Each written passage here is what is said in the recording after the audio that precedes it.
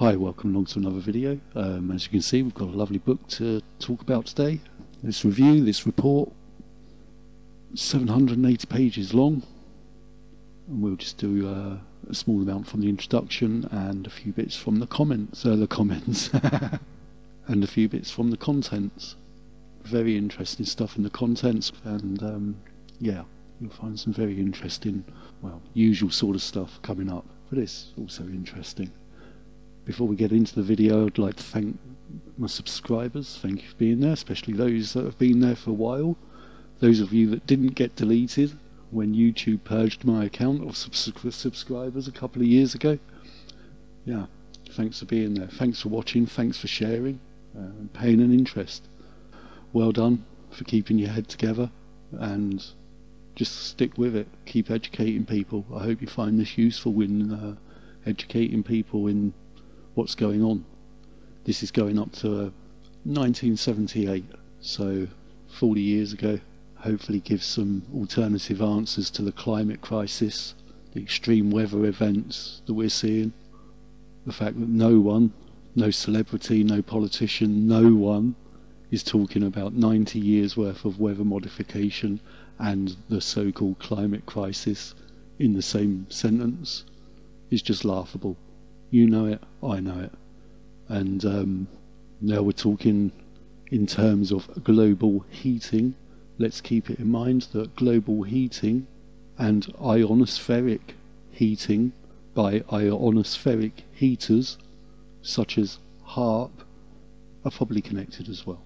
So all these fancy terms of climate crisis, global heating, when you actually think about what they're saying, it's easy enough to connect it to man-made technology. Climate modification, as in geoengineering, climate crisis. So there's a climate crisis because of climate modification, such as geoengineering. Solar radiation management, easy enough to work out, isn't it? Weather modification programs, problems, policy and potential. This was prepared at the request of the Honorary Howard W. Cannon, Chairman of the Committee on Commerce, Science and Transportation in the United States Senate. First published in 1978, the Committee on Commerce, Science and Transportation had various representatives from various states. So the chairman was from Nevada, then we've got members from Washington, Louisiana, South Carolina, Hawaii, Illinois, Kentucky, New Hampshire, Nebraska, Michigan, Kansas, Michigan, Alaska, Arizona, Oregon, New Mexico, Missouri. So the letter of transmittal, an introduction to the book, says this. So November the 15th, 1978, US Senate Committee on Commerce, Science and Transportation. So this is where, once again, for official sources, factual sources, real news, you get it confirmed that the weather was being modified before 1978. And the conclusion is today in 2020, what effect has that global weather modification had? To the members of the Committee on Commerce, Science and Transportation, the US Senate, I am pleased to transmit herewith for your information and use the following report on weather modification, programs, problems, policy and potential. The report was prepared at my request by the Congressional Research Service under the direction of Dr. Robert Morrison, Specialist in Earth Sciences, Science Policy Research Division. We thank Dr. Morrison and the others involved in the study for their extremely thorough and scholarly report. Substantial material on almost all areas of weather modification are included, and the report will provide the committee with an excellent reference source for future deliberations on the subject. The completion of the report is particularly timely due to the upcoming recommendations expected from the Weather Modification Advisory Board and the Department of Commerce as directed by Public Law 94-490 on the future federal role in weather modification. James B. Pearson, Ranking Minority Member. From the letter requesting study, just a couple of sentences I'm going to read you now. While weather modification projects have been operational for nearly 25 years and have been shown to have significant potential for preventing, diverting, moderating, or ameliorating the adverse effects of such weather-related disasters and hazards, I am greatly concerned regarding the lack of a coordinated federal weather modification policy and a coordinated and comprehensive programme for weather modification research and development. So back to the beginning of that, it's operational for nearly 25 years. This was from July the 30th, 1976. So that's back to 1951. 25 years off of 1976 leaves you with 1951. So that says a lot. 1951 up to 2020, 69 years. Okay, so if you're 69 years old when the 1951 weather modification was happening, you maybe saw the start of something. But let's say if you're 59, 49, 39, 29 or 19 years old, then obviously you're a lot further down the road from when this stuff started. Worth considering. So we'll skip through the letter of submittal and go into the contents. So in chapter 1, there's an introduction and summary of issues, perspective, situation, advantages, timelines, summary of issues in planned weather modification, the role of federal government, roles of state and local governments, legal issues, private rights in the clouds.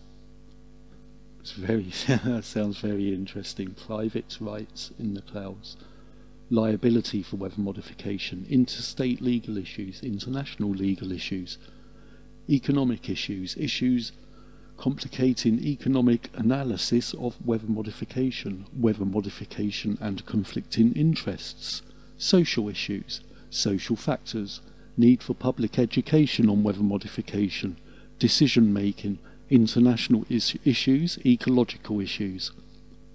Chapter 2, History of Weather Modification.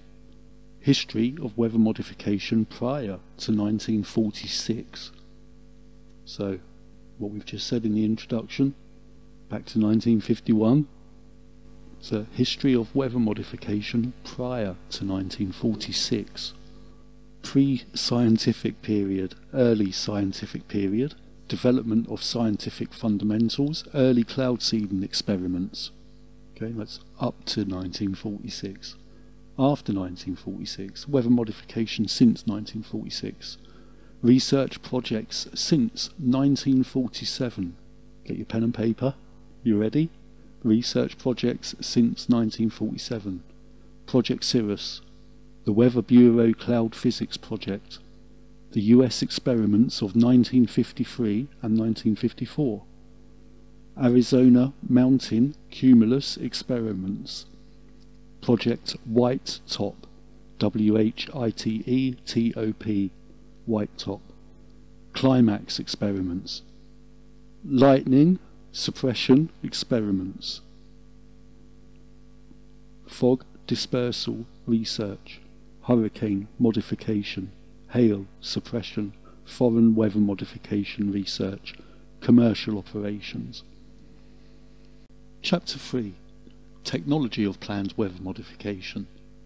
Assessment of the status of weather modification technology, classification of weather modification technologies, principles and status of weather modification technologies, precipitation augmentation, cumulus clouds, cumulus modification experiments, effectiveness of precipitation enhancement research and operations, results achieved through cumulus modification, recent advances in cumulus cloud modification, orographic clouds and precipitation, orographic precipitation modification, or orographic seeding experiments and seedability criteria, operational orographic seeding projects, results achieved through orographic precipitation modification, hail suppression, the hail problem, modification of hail, hail seeding technologies, evaluation of hail suppression technology, surveys of hail suppression effectiveness, conclusions from the TASH study, as capital TASH, TASH study, dissipation of fog and stratus clouds, cold fog modification, warm fog modification, lightning suppression, lightning modification, evaluation of lightning suppression technology, modification of severe storms, hurricanes, generation and characteristics of hurricanes, modification of hurricanes, tornadoes, modification of tornadoes. Technical problem areas in planned weather modification. Seeding technology, evaluation of weather modification projects, extended area effects of weather modification, approaches to weather modification other than seeding. It's not bad. First 3 chapters, 143 pages. Chapter 4. Inadvertent weather and climate modification. Introduction, terminology, climate, climatic fluctuation and climate change. Weather modification, climate modification, planned climate modification, inadvertent climate modification. Background, historical perspective. The facts about inadvertent weather and climate modification. Chapter 5. Federal activities in weather modification. Legislative and congressional activities. So near the end of Chapter 5, under the federal programs in weather modification, mentions who's involved. So the Department of Interior, Project Sky Water, the Colorado River Basin Pilot Project, CRBPP in capitals, the High Plains Cooperative Program, HIPLEX in capitals, the Sierra Cooperative Pilot Project, SCPP in capitals, Drought Mitigation Assistance, the National Science Foundation, inadvertent weather modification, social utilization activities, agricultural weather modification, Department of Commerce, global monitoring for climatic change, lightning suppression, modification of extratropical severe storms, Department of Defense, Air Force fog dispersal operations, Army research and development, Navy research and development, Air Force research and development, overseas operations, I think they mean the CIA, overseas operations, Department of Transportation, Department of Energy. So Chapter 6, review of recommendations for a national program in weather modification. Chapter 7, state and local activities in weather modification, such as California, Illinois, Kansas, North Dakota, South Dakota, Utah, Washington. Chapter 8, private activities in weather modification, commercial weather modifiers, weather modification organizations such as Weather Modification Association, American Meteorology Society, opposition to weather modification, general discussion, opposition to the seeding project above Hungry Horse Dam. That's Hungry, H-U-N-G-R-Y, Horse Dam. Tri-State National Weather Association, Citizens for the Preservation of Natural Resources. Chapter 9, foreign activities in weather modification. What was known as the USSR, Israel, Australia, Canada, Mexico, China, Kenya, South Africa, Rhodesia, which is now known as Zimbabwe, as you know, India, and lastly the Swiss hail experiment. Chapter 10, international aspects of weather modification. Chapter 10 starts at page 427 of 780, international aspects of weather modification. And it goes on about the United Nations, and those sorts of people. Chapter 11, legal aspects of weather modification, private rights in the clouds, liability for weather modification, defences which may be raised against claims of liability. So if someone claims you're liable for damage through your weather modification activities, there's some defences there for if you need to get out of it, basically. Fiscal powers, war powers, property power, treaty power, or lots of power. Chapter 12, economic aspects of weather modification. Economic aspects of weather modification procedures, fog dispersal, precipitation augmentation, orographic cloud seeding, convective cloud seeding, precipitation augmentation and energy considerations, hail suppression, lightning suppression and reduction in storm damage. Case studies of the economics of weather modification: Hungry Horse Area, Montana; Connecticut River Basin; State of Illinois; 9-county Southeastern Crop Reporting District, South Dakota; Colorado River, there's another one. And then at the end there's the appendices with state statutes concerning weather modification. So these are states with statutes that exist concerning weather modification: Arizona, California, Colorado, Connecticut, Florida, Hawaii, Idaho, Illinois, Iowa, Kansas, Louisiana, Minnesota, Montana, Nebraska, Nevada, New Hampshire, New Mexico, New York, North Dakota, Oklahoma, Oregon, Pennsylvania, South Dakota, Texas, Utah, Washington, West Virginia, Wisconsin and Wyoming. Plenty for you to go and look for there. That's a bit of a rundown on this book. I don't know how many copies are out there. I've only seen one available, apart from this one. So good luck with finding it. Thanks for watching. I hope you found this video useful. It was a bit of a full-on intense ride of just word after word after word, but it surely gives you something to pass on to other people and say, look, pay attention to this. You'll notice at no point through that did I stop and say, and here's a word from our sponsors. That's because we don't have any.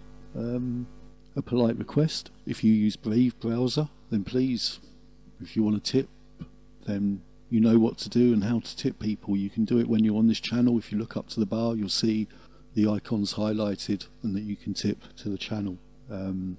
We love cryptocurrency. We'll take it all. You name it, we'll find a wallet for it. Please get in touch by personal message if you'd like to do that. Obviously everything helps. Thank you for watching again. Thank you for subscribing. Thank you for sharing if you share this. Thank you for caring, obviously, because not enough people do, or people care enough to go, here's a picture on social networking. Not enough people are backing up the people that are actually taking action. People need to get back out on the streets to do with this as well. Everyone else is on the streets to do with everything else, so it's about time the anti-geoengineering movement got back out on the streets. There hasn't been much happening since 2015, so everyone's had a bit of a rest. It's time to get active again in whatever way possible. Keep up the good works. See you next time.